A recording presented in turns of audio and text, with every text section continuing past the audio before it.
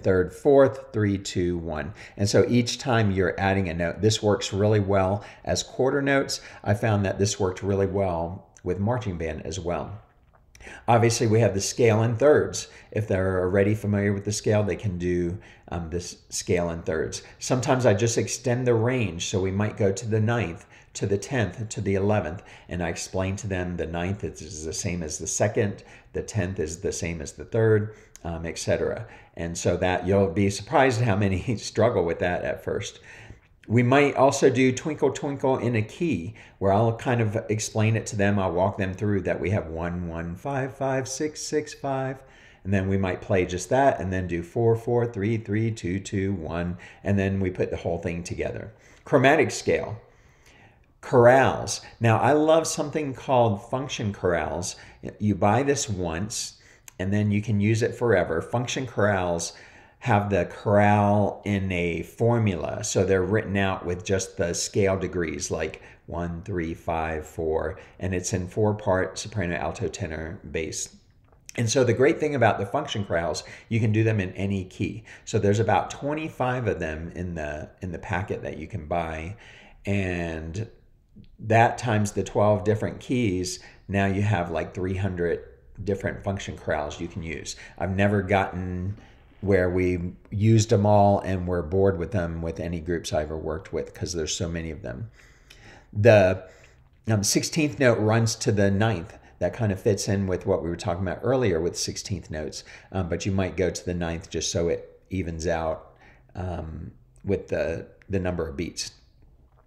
Another thing that you can do is you have the students all ascend in the scale the same, and then on the descend, you're going to have a fourth of them or so stop on the 7th, and then everyone else will go to the 6th, and then a fourth of them you'll designate to stop on the 5th, and then everyone else will move to the 4th, and then a fourth of them will stop on the 4th, and then that last group will keep moving to the 2nd, and this is all by direction. So you're directing them to do this. So basically you all go 1, 2, 3, 4, 5, 6, 7, 8, and then coming back down, some of the students will stay on the 7th, some on the 5th, some on the 4, some on the 2 once they get there. And once that last group gets to the 2, so you're then holding a 7, 5, 4, 2, then you'll cue the group again, and the 7ths will resolve up to the 8th, the 4s will come down to 3,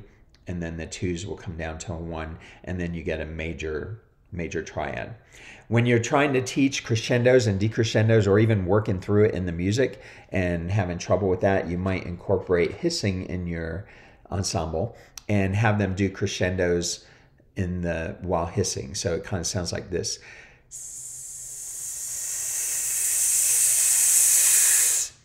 And that's going to teach them to really continue their air going through. Another thing that I like to use with working on dynamics and getting kids to understand the levels of dynamics is I'll tell them to divide their dynamic level into 6 categories. 1 is the softest, 6 is the loudest.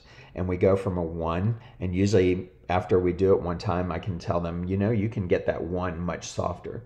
And then we go through 2, 3, 4, 5, 6. And then a lot of times, especially less mature musicians, on that 6, they're going to try to play it too loud. And so then it gives us a chance to talk about how you never push beyond the limits of the instrument. Yes, you can get it louder, but when it starts sounding bad, you don't want to do that. So we'll go through 1, 2, 3, 4, 5, 6, 6, 5, 4, 3, 2, 1. And then we'll do it without the numbers, where I am just giving the students hand signals. And then finally, when you're doing your warm-ups or ensemble sensitivity training, make sure that you start training your students to use the 2-second statue rule. So once you cut or once you're finished an exercise, everyone should freeze, including you, for about 2 seconds. And this just lets the note hang in the air for a little bit. And if they get in the habit of it doing ensemble sensitivity training, they are more likely to incorporate it while playing in a song. I hope that these tips have been helpful. I would love to come visit your school to present a professional development session or my keynote, How Teachers Saved My Life.